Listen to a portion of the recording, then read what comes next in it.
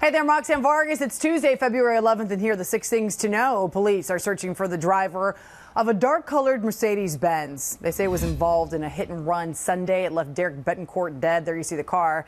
It's missing the left front outer grille and the front Mercedes emblem as well. It may also have damage to the windshield.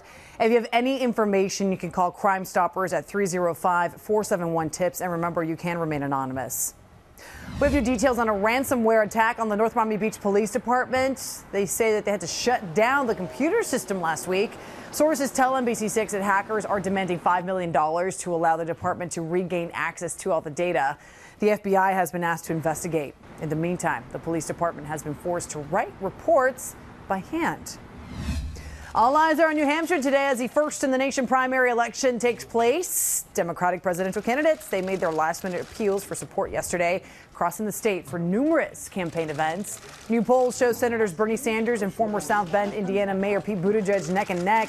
Joe Biden, Amy Klobuchar, and Elizabeth Warren not far behind. President Trump met with some parents of the Parkland family members at the White House yesterday from the shooting, of course, a tragic shooting here. The meeting comes as we get ready to mark 2 years since it happened at Marjorie Stoneman Douglas High School. Parents were briefed on a new school safety website unveiled by the Trump administration. A man is caught on camera swiping a baked treat from a local shop, waking up in jail today.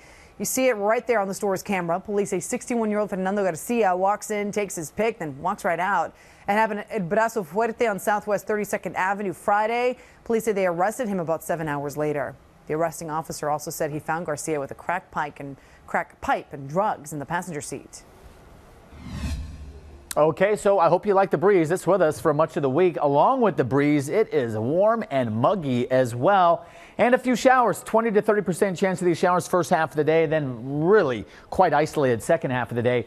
83 degrees this afternoon, average high 78. Feels like temperatures, guys, with this humidity, probably more like the upper 80s. And I mentioned it stays like this all week. It certainly does. A few of these spotty showers continue as well. Mid 80s by Thursday into Friday. Here's the next front. It's going to be a weak one. Drops our temperatures into the upper 70s briefly on Saturday. And then it looks like we're back to the low 80s Sunday into Monday. And Roxy, that wind might still be with us. Adam, thanks. I'm Roxy. Those are your 6 things to know on this Tuesday. Get the latest on the stories, updates throughout the day on the NBC6 app, our website, and check us out on Apple, Roku, and on YouTube as well.